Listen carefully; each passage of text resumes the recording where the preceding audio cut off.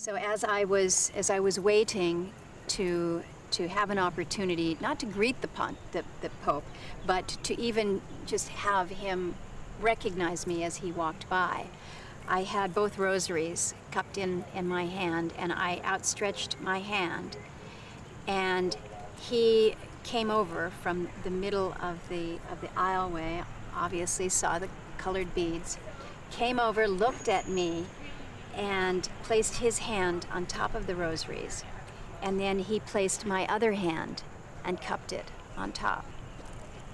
And then moved on. Again, I was speechless, had no words. You never imagined that you'd have that opportunity to get so close to him, to share a moment with him. I hoped that as a member of the escort committee, I would be in his presence. I would be close, but I didn't have any anticipation that I would be touched in the way that he did, and a blessing in the way that he did. This is a reminder of our faith, and we come from a multitude of different faiths.